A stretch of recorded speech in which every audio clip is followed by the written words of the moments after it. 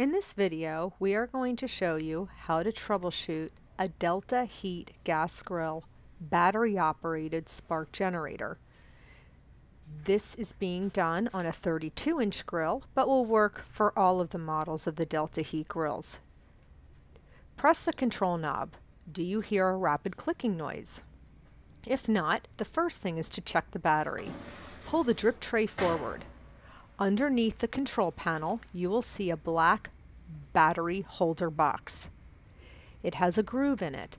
You can stick your nail in that groove, pull the battery box down, and you'll see a 9-volt battery.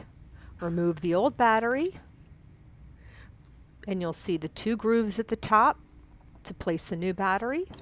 Put a new battery in the battery box. Put the battery box back inside the control panel and push hard till you hear a clicking noise, because if the battery is not all the way in, it will not work.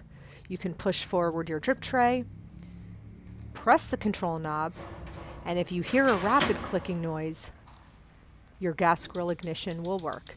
You can find all your Delta Heat replacement parts at thebarbecuedepot.com.